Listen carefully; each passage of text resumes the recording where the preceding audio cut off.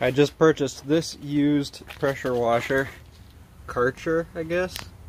1700 psi, 1.5 gallon per minute. It has a reservoir for some sort of cleaning solution, which has some mystery liquid in there right now.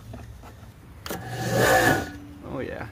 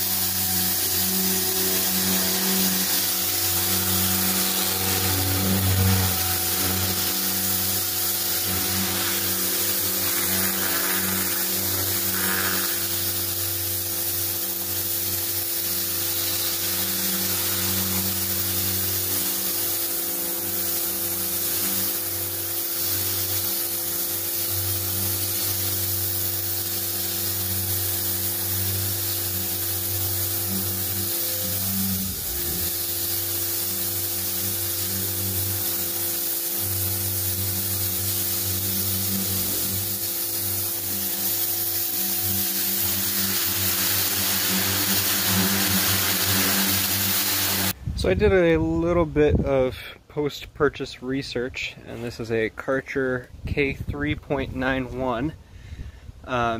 It's a couple years old, I think. Not sure exactly, but it was available on Amazon, but not currently. I believe the original price would have been around $200. I'm convinced it was a fairly popular model, and it was, believe it or not, made in Italy. Of all places, which is kind of weird. I think quite a few electric power washers for some reason were made in Italy.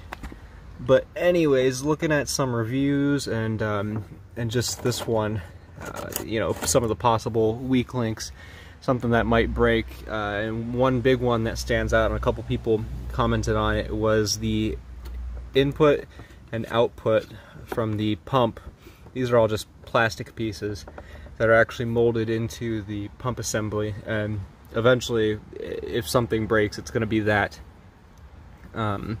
Everything else seems relatively solid.